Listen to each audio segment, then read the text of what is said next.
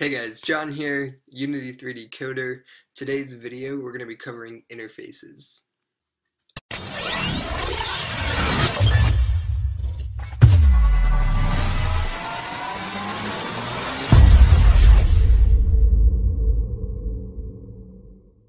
So what's an interface? An interface can be thought of like a contract. And basically what that contract is whatever is inside that contract must be implemented. Okay?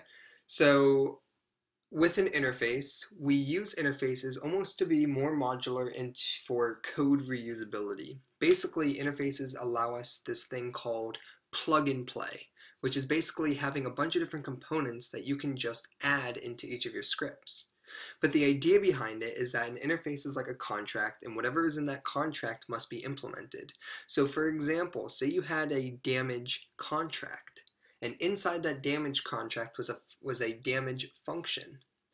All right, every script that inherits from that damage contract, which is an interface, it must implement the damage function or the clause in the contract. So why or when to use an interface? What's a really good example? An excellent example is for a damage function. Say you had a damage function for your player and enemy, and for whatever reason you want your player to be damaged differently than the enemy. It doesn't make sense for the enemy and player to share a damage function then, because they're doing two completely different things. It also might not make sense if the damage function is hosted on a game manager and then both of those guys are connected to the game manager to grab that function. Instead, we can use an interface and both of them can inherit from that interface, and they can both have unique damage functions. So let's look at how we declare an interface.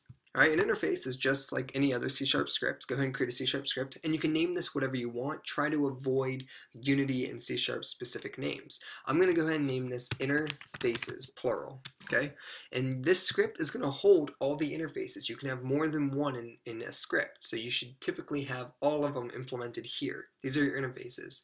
Now, with an interface, you don't need anything with this class. You can delete the class. You can also delete these namespaces if you want. I'm going to go ahead and keep them just because it's the standard code layout.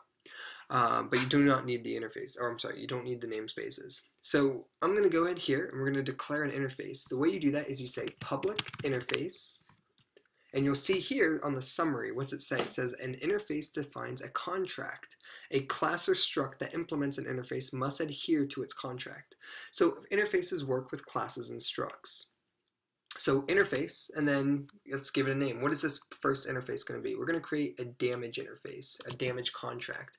The standard for creating an interface is using a capital I for interface, and then you call it whatever it is. What's this contract? It's a damage contract, and then typically you would name it with able at the end, meaning I damageable. So you would have like an I damageable interface. You would have an I fixable interface, an I walkable interface, or I movable interface. It doesn't have to be named this way. It's just typically the standard. So here we're going to create a public interface I damageable contract, and then it's just like a class. So here we go. So this is one contract, and then you would fill in the contract details. And then here, if I wanted to, I can create another one. I could say public interface. Let's go and create, we have an I damageable. Let's go and say public interface I healable. Let's create a healable contract. So here's an I healable. And we fill in the contract terms here. Alright, so here's how you create the interfaces. Now, what can we put inside this interface? It's important to know what you can't put in it. And the only thing you really can't put in the interface are variables. So I can't say public int my int. I cannot put a variable here. Watch what happens if I go ahead and go back to Unity. We're going to have an error because interfaces cannot contain fields or constants, no variables. However, what they can contain is a property. So check this out. If you want a property, you can go ahead and say public int and then my int, and then create an auto property. Get set. There you go. There's our auto property. All right, and now if we go back to Unity, that fixes the error. So you can use, if you need a variable to check something, you must use a property. And this also brings up another thing. interfaces don't have public modifiers. Okay, you see that? It says the modifier public is not valid. Everything is just private, all right, or it's just standard int myint. And if you were to create a function in here, you would say void myint, you wouldn't say public void. So that fixes the error. Now if we wanted to have a function in here, right, so say for the idamageable, we don't really need a property, but I'm just doing that for example cases. If I wanted a function in here for damage, I would say here void damage, and then you can just do that. You have to just close it off. No declaration of what goes in it. You just have your void damage, and there you go. So this is how you create the contract. And if you go to Unity, no errors. All right. So let's actually go ahead and create this contract properly. So in this idamageable, the only thing I'm going to have here is a damage function for now, maybe something later. And what we're going to do here is we're going to go ahead and say here void damage. Now, when this function is called from another script, I want to be able to pass into this function how much I want to damage, right? So maybe I want to take in an int parameter. So I'm going to say int and then damage amount. So anyone that inherits this contract must have a damage function that allows you to pass through an integer value for damage amount. So let's go ahead and look at how we can actually use this. Let's go ahead and create a player class. I'm going to go ahead and just create a new C# script, name it player, but I already actually have one from an existing one, so I'm just going to name this Jonathan. Assume it's a player class, okay? And here's how you implement an interface. It's the exact same thing as what's implemented here. This says Jonathan inherits MonoBehavior. Well, interfaces aren't inherited, they're implemented.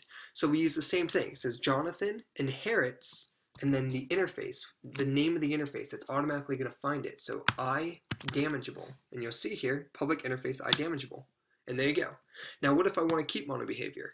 Well, I can add it back. I can say inherits from MonoBehavior, comma, and then space implements idamageable.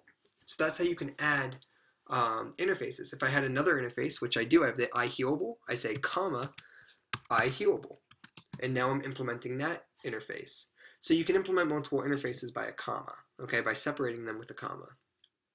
So watch what happens. I'm going to go ahead and remove the iHealable for now. Watch what happens here if I just go ahead and run this. If I go ahead and save this script now, I'm inheriting from MonoBehavior and implementing the idamageable contract. If I go to Unity, we're going to have an error. The reason being is because Jonathan does not implement interface member idamageable. I'm using the contract, but I'm not filling the terms. The terms say I need a damage function that passes through an int. So I have to, and it must be public.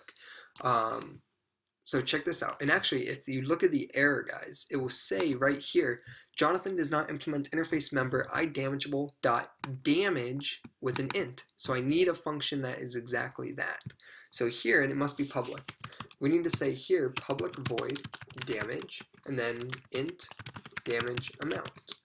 And then it's like a normal function. So if we go back here, now we satisfy all the conditions in the contract, no errors. So that's how we can do that. Now, this here is our player. Now say we had another script for our enemy that is also going to implement that interface. So we're going to create a new C# script here. We're going to say enemy devil. All right, and he's going to also inherit from MonoBehavior, but he's going to also implement the idamageable contract. And just like with the player, he also needs a public void, and then damage, int, and then damage amount. And this variable here, damage amount, this could be whatever. The important part is damage and int, okay? That's what's required in the contract. All right, so now they both have their own damage functions, and we can make them unique to each other however we want to do that. Now here's an issue with this. What if I want the player's damage to be affected by a float? So here the player gets damage, you can pass through a float value, but for the enemy I want it to be an int value. What happens if we go ahead and save this? We're going to get an error now, because Jonathan does not implement the interface idamageable of type int. We're breaking the contract. The contract explicitly says right here, our damage function takes an int, but I want to use a float for my player, and I want to use an int for my enemy. So how can we do this? We can do this through the interface idamageable, and we can use the T brackets to specify a type. And the way we do that is we use the T keyword. This can actually be anything you want. I can make this K, I can make this T, I can make this Y, A, it doesn't really matter. The common standard is to use T for type. And what that says here is iDamageable type. And what type are we going to use here? All right, and whatever that T is going to match here.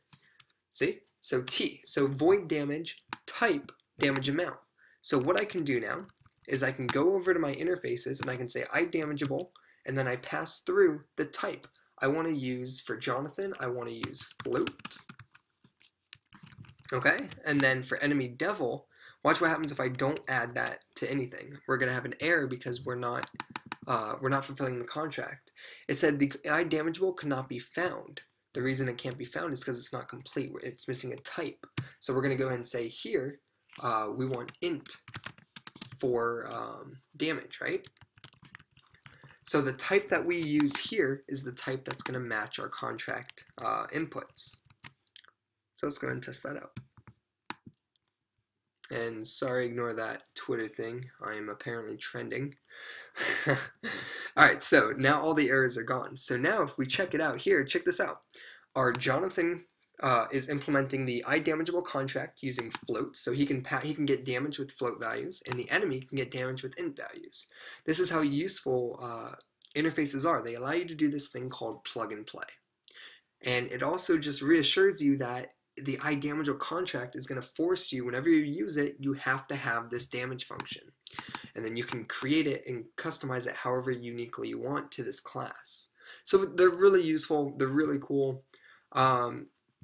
Here's an example of doing it with variables. Say I use the iHealable, and the only thing the iHealable requires is a property for your health. So we say public int health, and we say get set. So we have an auto property for health. And then if I save this and go into Jonathan, and we're going to go ahead and we're going to comma, and we're going to say iHealable. If I just save this now, we're going to have an error because we're not fulfilling the contract. It says the modifier public is not valid. Alright, that's because we're using public. Remember, it's just int.